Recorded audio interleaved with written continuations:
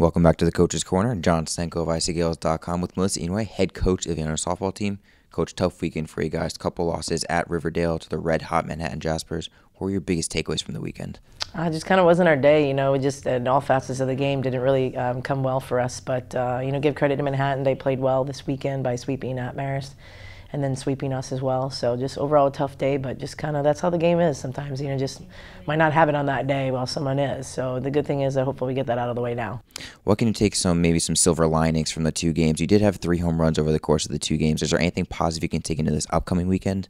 Yeah, I think throughout the year we're hoping to be a little bit more consistent offensively, and I think as long as it's coming at the right time of the year when it counts. And it was nice to see Haley, Kimmy, and Jazz all hit for some power this weekend against some pretty good pitching still. So if anything, hopefully some confidence is going to get back in the bats, and nice to see the long ball again. Well, the Gaels had the day off yesterday. You returned to practice today. What do you want the mood to be when you get onto Donald Walsh Field this afternoon? Get back to work, grind things out. The postseason, or towards the end of the season, is a lot harder than the middle and the beginning of the season. It's the routine kind of maybe gets old for some people. The schoolwork is piling up at the last bit of classes and final exams.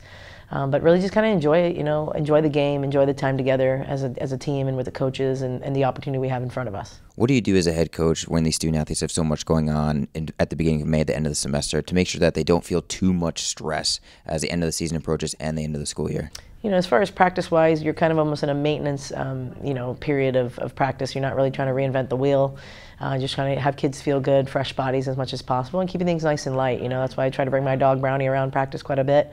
I think they enjoy that, and maybe sometimes we'll bring an ice cream truck or 2 out to practice. That's not a bad thing. So currently you guys sit in 4th place in the standings. Are you scoreboard watching now for the rest of the regular season, or are you going to wait till that final weekend when all those games on Sunday come to an end? I mean, I'd be lying if I'm saying we're not watching the scoreboard, but at the same standpoint, we control our own destiny, and as long as we have games left to play, we have an opportunity in front of us. Yeah, and the weekend in Western New York, you guys swept Canisius and Niagara last year, but they're different teams this year. What are the biggest differences you're looking forward to this upcoming weekend, taking on the Golden Griffs and Purple Eagles? With no midweek game and then obviously playing on Sunday, there's a little bit of a stall in between time with not playing a midweek game, but that's for a couple different reasons. Fresh bodies to keep us fresh.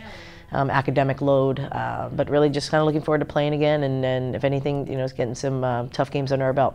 So you got 4 regular season games left. What's the biggest area of improvement you want to see from your team before the postseason? Just getting back to what we are as a team, playing for each other, playing together, and doing the little things, execution, pitching it well, defending it well, and getting some timely hits. Well, Coach, I wish you warm weather and best of luck this upcoming weekend. Go Gaels.